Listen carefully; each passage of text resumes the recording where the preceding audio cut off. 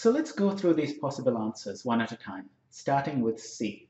So C says the problem is time dilation. Because of the high speed, Bob won't be able to close the garage door in time. But there's a problem with this.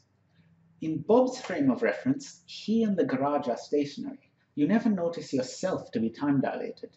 From Bob's point of view, it's Alice in the car moving at speed v who is undergoing time dilation and living in slow motion. And that won't affect Bob's ability to close the garage door. So we can discount answer C. So what about answer B?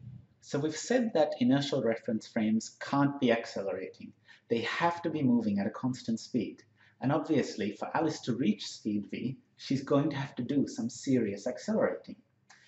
However, this acceleration is not relevant to the problem, because Alice can start off really far away and get all her acceleration done over there, so that by the time she approaches the garage, she is moving at a constant speed v, and so is a perfectly valid frame of reference. Because of this, we can discount answer B. So that leaves us with answer A.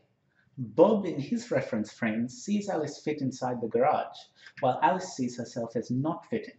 But didn't we say in the previous section that outcomes of experiments can't be relative?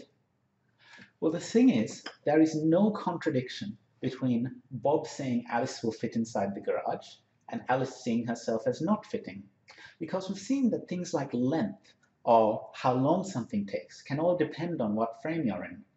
What's physically important is what does the scene look like at the end. And regardless of if you're in Bob's frame or if you're in Alice's frame, they both agree that the outcome of the experiment is Bob's garage being smashed to pieces and Alice driving right through it.